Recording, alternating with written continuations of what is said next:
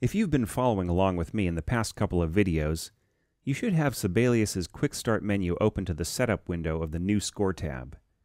All we've got to do now in order to have an open Sibelius file is to hit Create. But let's confirm all of our menu values first.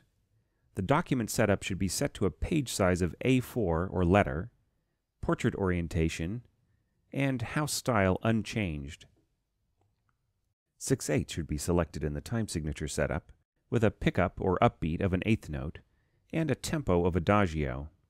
The metronome mark box should be checked, with a dotted quarter note equaling 72.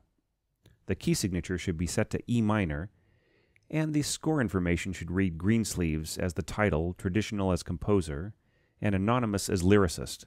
Add some other text here too in copyright and other information just to see how that works. Is it all ready to roll? Great! Then hit the Create button at the bottom right. Ta-da! Now we've got an open file to work with, which is a sheet of blank staff paper with 80 bars on it. I'm going to take a second here to reposition the file window to match my screen view. There we go. Also this essential doodad, which I'll show you how to use in a couple more videos. For now, though, let's take a quick look at this top menu bar called the ribbon. Here's where nearly every important function of Sibelius is laid out for the user, with links to more flexible menus. To see them all, you can click on each of the 11 tabs, or just scroll along like this if you have a more recent touchpad or mouse. Now let's scroll back, or click back to the Home tab here on the left. If you rest your mouse pointer on each ribbon item, you get a thumbnail description of each function. Even more importantly, you get a keyboard shortcut. As you can see with these first items, the cut, copy, and paste keyboard shortcuts are pretty much the same as for any Mac or Windows program. While this Home tab seems a bit miscellaneous at first, after a while you'll see that here's where you can shape the length of your score, decide on instrumentation, and do some very complex filtering and editing of certain objects.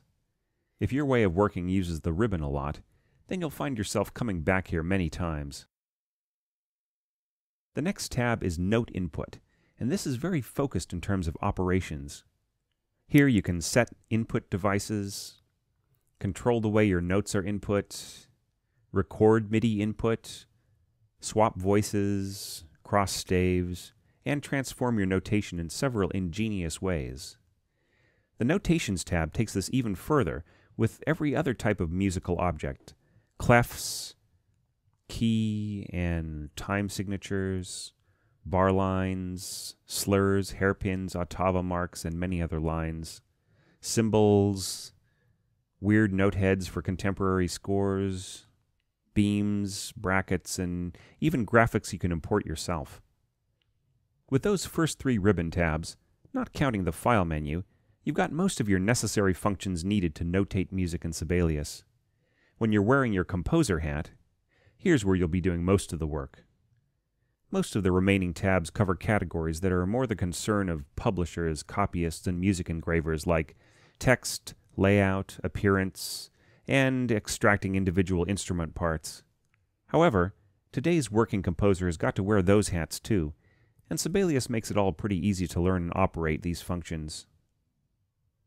A couple of videos ago, we found out how to open the Sibelius reference guide from the Quick Start menu.